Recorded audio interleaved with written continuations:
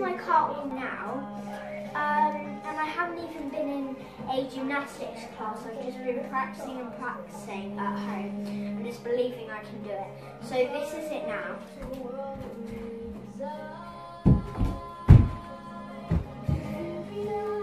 Okay, I remember when I first tried to do it and it looked a bit like this.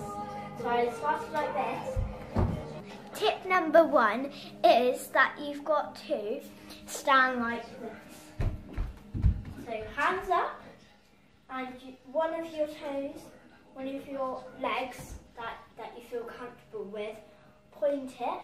Step 2, you kick your legs over like this. Hands up, toe pointed, down, kick your legs up. Step 3.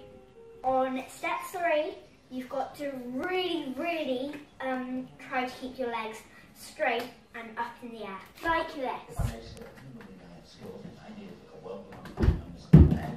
Step 4. Step 4 is where you've got to try and land with your arms like this, or you can land with them like this or like this.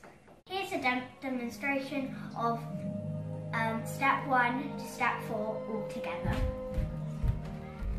Hands up, toe pointed,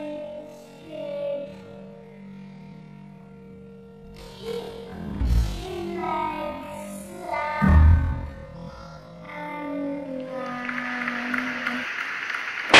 I hope that was useful if you wanted to do a cartwheel. Remember, if you always want to do something, you've got to try and try and try again. Always believe in yourself and never give up.